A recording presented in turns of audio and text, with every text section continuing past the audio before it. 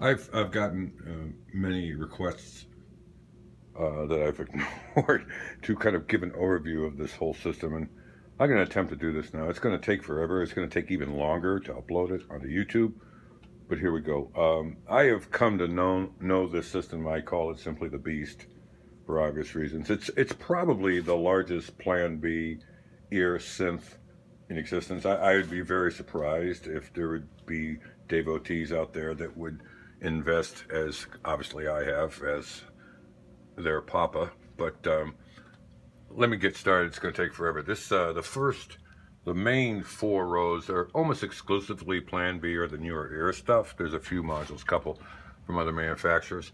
This is a mishmash of various manufacturers, as are these, the 2 side panels. Starting here, if you remember a few years ago, 6 years ago, I did a faceplate conversion kit for the blasted Richter Wavetable oscillators, and this was the prototype. There are actually 2 here. There's no seam. This is an ancient flanger pedal that I converted to voltage controls. I haven't used it in years. I'm sure it works. I haven't used it in years. This is a dual blasted processor with my faceplate. This is a Dieter's Excellent phase shifter, which is a replacement. I gave my original to Danny for the toolbox synth. I recently filled the hole with another. I really missed it. His clock divider and trigger modifier, his excellent stereo quantizer, and his frequency shifter, which I have modified. This is not a mult. This provides external inputs that bypass the internal oscillator in here, so you can have 2 externals frequency shifted. It's not clean. There's not perfect cancellation, but it's interesting. This is my only Model 17, the most misunderstood and probably one of the most powerful controlling modules I ever produced. The dual digital oscillator came out last year. I really like this thing. It's got some quirks to it, but I really love the fullness, and a Dofer mixer. We're going to get to this little strip later, but here we have a blasted envelope generator, one of my Heisenberg randoms, my first ever built low pass gate. There's 3 of them in there, all 3 different circuits, the last being my own modification of the one that I released as the Model 13, 2 Model 14 processors, my single Model 28 tap clock, another Heisenberg, my single Model 21C Milton sequencer, the Oscilloscope. I love this motherfucker. I love this thing. And my prototype panner, the Model 7. Okay, now this is the first Model 15 ever made on a printed circuit board. I didn't have room through one of my configurations here to have a full functional faceplate, so I cut this down, limited some of the things it does. Still works, still tracks. It is 12 or 13 years old. These are my remaining 3 Model 15s, and in between it I have 2 Wave Splicers. One with the mistake in the original faceplate to say Model 15A. That was a mistake and later was corrected. Okay, this is an IntelliGel Wavefolder, my Model 9 mixer. Probably my most unpopular module was the dynamic mult. This is a mult in which you have attenuators for 4 to 5 outputs. So 1 input, 5 outputs, fan out.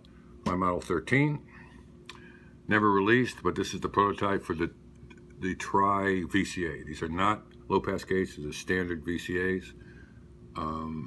It's on a printed circuit board, works great. My most copied module, the buffered mult, one of them.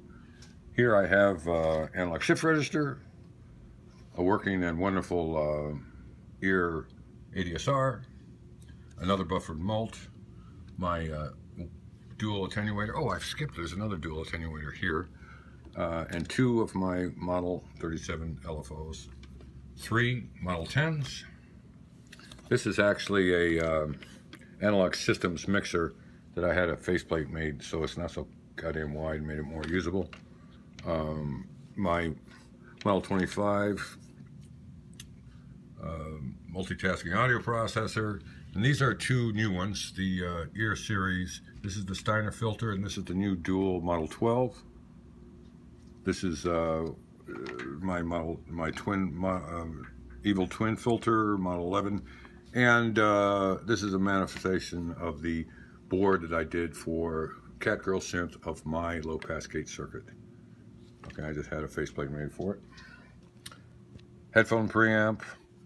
The module that destroyed me, the Model 32 joystick, in which I don't know what manufacturer stole my idea for gates to produce based on XY movements. One of them did.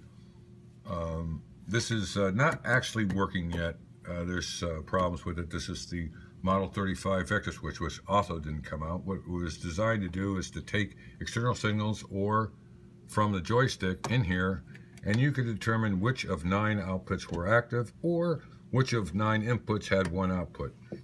It was a nice idea, and maybe someday I'll finish it. This is the working prototype with printed circuit boards of the Model 34 switch logic. There's a sequential switch that goes left, right, or random, and a dual analog switch on bottom. This is the one working digital Milton sequencer.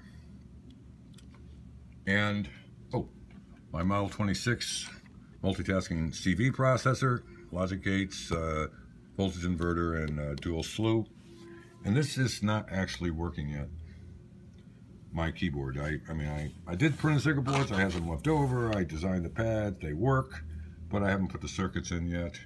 I will soon. There's my logo. This switch strip up here is just the I/O thing I've done. This is the second time I've redone this.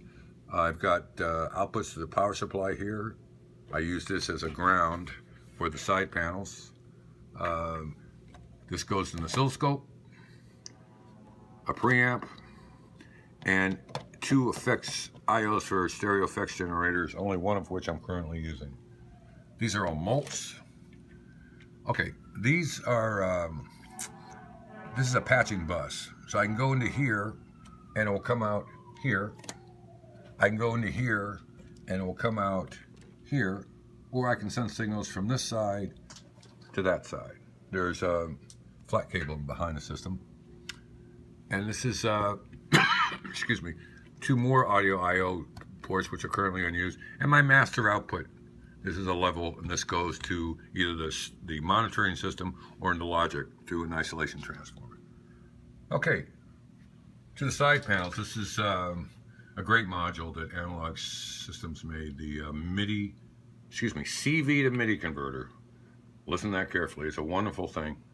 Another blasted, oh no, this is the prototype Model 12 with the full range oscillation in it. It doesn't have the right faceplate. This is what I used to figure out how to do that full resonance correctly. Another blasted EG. I talked about this guy. This is my prototype Model 10 with some extra features. A Dofer Wavefold. I love this guy. An Analog Systems Midi to CV. This thing is very quirky. It's always been quirky. It is what it is. Someday I'll replace it. Dofer dual slew and their ore combiner here. This is one of Ken Stone's Serge Resonant filter boards that I made a faceplate for one of these days. I'm going to do something with these jacks. I haven't decided what yet. Morph controller, which I've modified to put indicators where what stage is active and how active. Of course, this is Dofer source of uncertainty copy, and the little side module that went with it. The Mult. And this is a great Paul Schreiber invention, his triple resonant filter, which I adapted for my system. Another dual processor. This used to be my old MIDI to CV outputs. It's unused right now. Ken Stone's Surge Phaser duplicate, and this is just where outputs for voltages and inputs for grounds, and the power switch to the side panel. Now here's the last one. We're almost done. My prototype delay, which I showed at the 2006 NAMM show, still with the paper faceplate. This is an Analog Solutions LFO. This is an Analog Systems multimode filter that I changed the faceplate for to get it thinner. This is a duplication of the Buchla source of uncertainty, point for point, with the digital noise generator, creates random and everything. the Dofer Omlo detector. This is my Armageddon module, just gives you a trigger. All the envelope generators, the ADSRs you see here, are nothing but, they're perfectly good, but I don't even have them powered up. I use them to block empty space. I know that's kind of piggish of me, but I do have a lot of these. My prototype effects generator, the wonderful Qubit Nebulae. This is the first version of the new Model 12 that I did with some different features. The newer version, of course, is better. That's why I did it. My first attempt to put resonance in a Model 13 here. Sounds great. The ribbon controller from Dofer. I talked about this interface module. This is the stereo panning mixer that I showed at the 2006, maybe 2005 NAMM, my first showing of Plan B. I haven't turned this thing on in years. IntelliGel Shapeshifter, I love this guy. Dofer frequency divider, love that.